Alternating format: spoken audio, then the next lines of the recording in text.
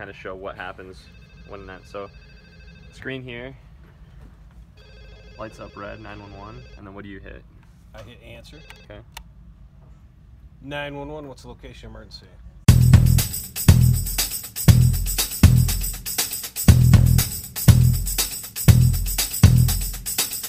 What's up, guys? So I'm here with Officer Hamilton, and we are on the road. We're heading to our 911 dispatch center because this week is National Public Safety Telecommunicators Week. So we're gonna go down to the center and kind of explain how the 911 center works, what happens when you call 911, and we'll meet some of the people that actually answer the phones when you call 911 in Ingham County. So you can't go to dispatch empty-handed. So on our way we stopped, got cookies and little meat platter, you know, we hook them up. So come with us, we're gonna show you how the center works, what happens when you call 911, and then how they communicate that to the officers and firefighters on the road. It should be cool.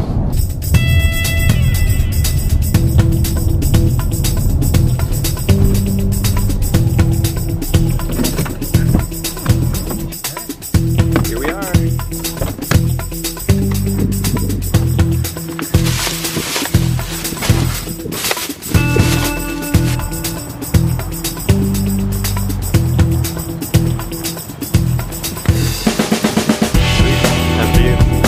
How's it going? Good.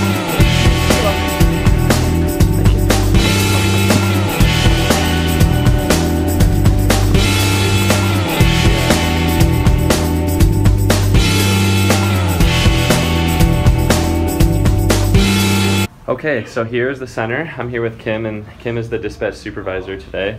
So she's gonna kind of take us through a walkthrough of what goes on in the dispatch center. In the dispatch center, when you're looking straight out this way, you're going to see this section, which is all our call takers. They are the ones that answer the phone lines for all of Ingham County, whether it's an emergency or non-emergency, whether you're asking for police, fire, or EMS. All incoming calls go through them. And they will weed out whether or not it's an emergency or not an emergency. If it's an emergency, we're going to take that information first. We're going to do our interview with the caller, and we ask a lot of questions, so we really need callers to be patient. These questions are important not only for us to get the proper responders to respond, but to make sure the responders are safe as well. Once they take the call and they get all the information that they need, a call gets entered for service, and it goes over to this side of the room. Now, if you're looking all the way back, that's our police dispatchers. They're divided into 4 areas. So we have 2 dispatchers that dispatch for the city of Lansing and Lansing Township, and then the other 2 dispatchers will dispatch, one for East Lansing and MSU, the other one dispatches for the remaining part of the county. So let's head over to 911. Okay. And we're just you want to waiting for a introduce 911 yourself call. for the YouTube? Yeah, hi, my name is... Right. Well, you're gonna edit this, right? No, my name's Jim Huff. I'm a 911 operator here in Ingham County.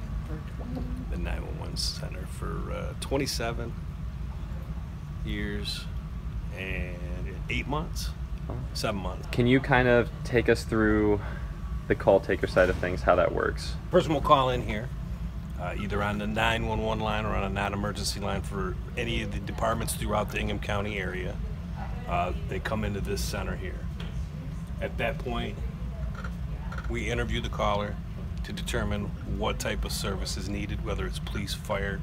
Right, so, okay, so you have a call for East Lansing pulled up here. Correct. It's a parking complaint. So the employee from the business Teriyaki and Gyro will call on this phone, answer from my end of it. I'll gather his information, put it into the call. That's what we need: the address, employee's name usually, and a phone number, business name, which assists the dispatchers on that side as to what that location is. So then that call will be assigned from Josh over there, the East Lansing dispatcher, East Lansing MSU dispatcher, and he will assign that to the PACE unit that's out on the street. There's a 911 call coming in right now. Yes. 911, what's the location emergency?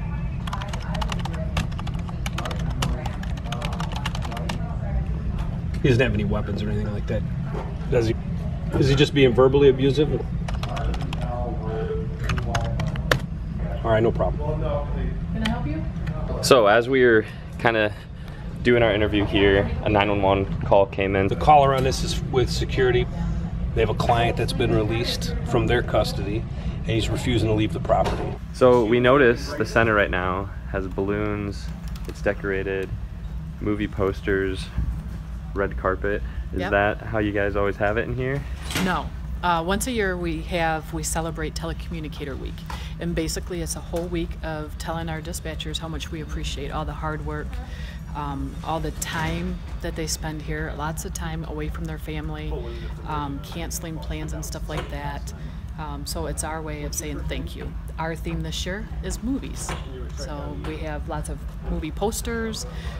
We have our red carpet for them, lots of things. Awesome. So this side of the room is our dispatchers. This side of the wall, these two are our fire dispatchers. When we come into this wall area over here, these 4 dispatchers are dispatching for the police department. So these 2 over here are dispatching Metro or Lansing, City of Lansing and Lansing Township.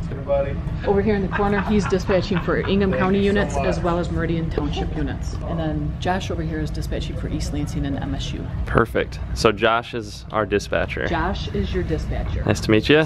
Okay, so essentially you have a pending call here. Looks like a parking Yeah, complaint. we got a parking complaint. So the parking complaint came in on the phones Yes. over there. They typed it in, sent it to you, Yep. and then you just wait for a unit to clear, and then you can dispatch the parking complaint. Yep. Cool. Yes. We noticed you have a lot of different screens here. You have 6 screens. Can you kind of talk about what each screen does? Sure. So starting over here, this is my radio, and it's divided up by the 4 police positions. This is the north end of Lansing primarily in the Lansing Township, the south end, the county, out county, and this is East Lansing MSU. So you've got your 78, okay. But anyways, back to the radios, you have your main channels, North Lansing, South Lansing, County, East Lansing. And then you have tactical channels, jail channels. We've got like start channels for the different kind of SWAT teams in the area. We've got Clinton County, Seton County channels. And then there's the fire channels that are over here. So here you've got all your Metro, East Lansing, Lansing fire, and then all your out county fire. And these are all the pagers, don't want to bump those.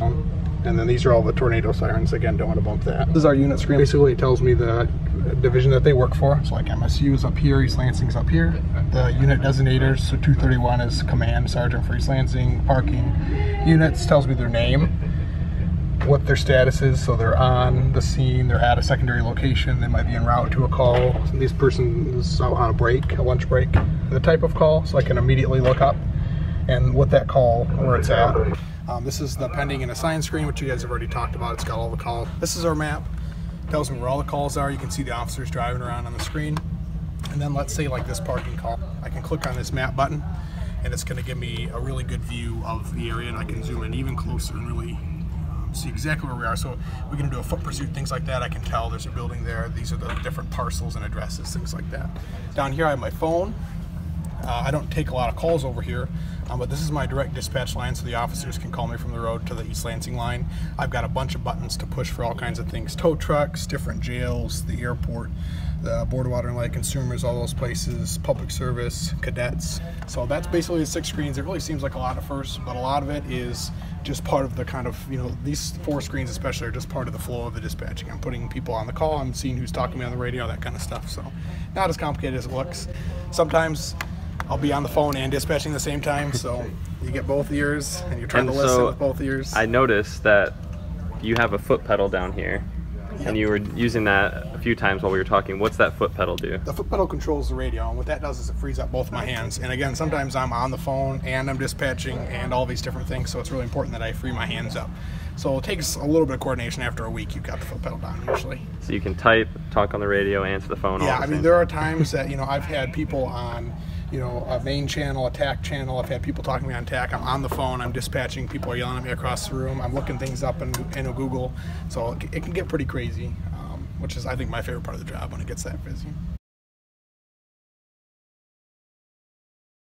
When someone does call 911, what's some information they should be expected to give, and what are some questions that the call taker is going to ask them? Okay, so first and foremost, the most important question or answer to our questions is, where are you?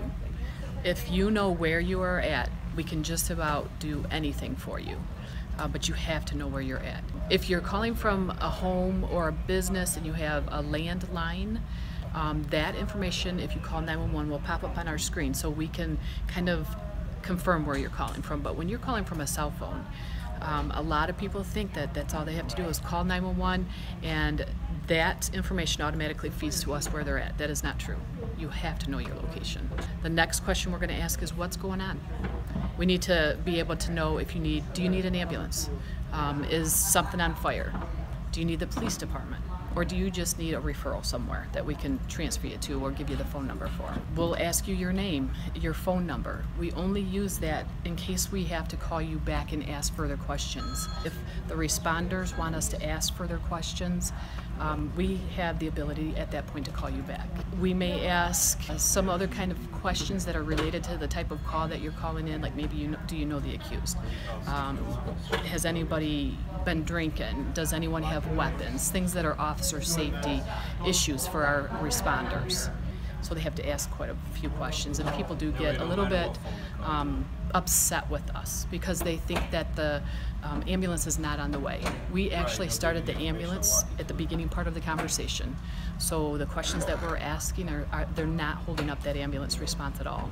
In Ingham County and some other counties, there's a Smart 911 program. Can you talk a little bit about that? Smart 911 is a website that you can Google and go to. Just type in Smart 911. What you're doing is you're registering your information with the county that you reside in. So if I lived in Ingham County, I would just type in my address, my information, anybody that lives in my household.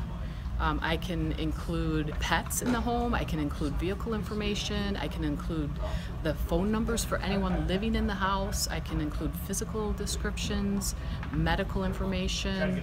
You can include as much information or as little information. But when you call 911, and the only time this information pops up is when you call 911, all this information will pop up on our screen. So it allows us, say for instance, you're not able to talk to us. We at least have some of this information that we can use. Cool. Okay, so we're gonna get out of your hair. Thank you guys. Nice to meet everyone. See ya. We're on our way back from dispatch, and it looks like there's some sort of fire.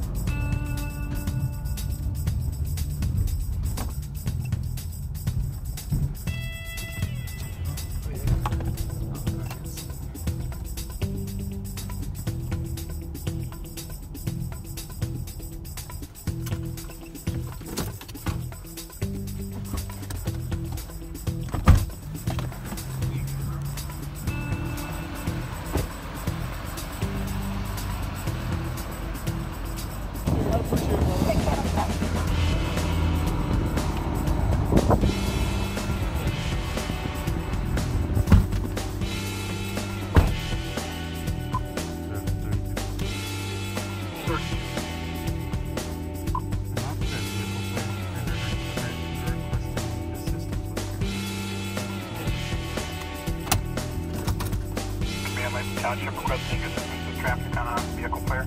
Okay with that?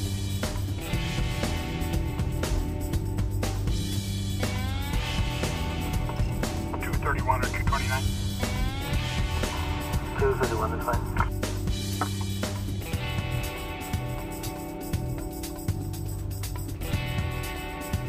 Okay, so the nature of police work. So we cleared dispatch. It was a great experience. Heading back to the station, and obviously on the way there, we came across a call. So we're gonna help Lansing Township out, sit here for a bit. Anyways, thanks for watching. Make sure you like, subscribe, share the video, leave comments for Ingham County. Let them know how much you appreciate them. Thanks for watching. See you later.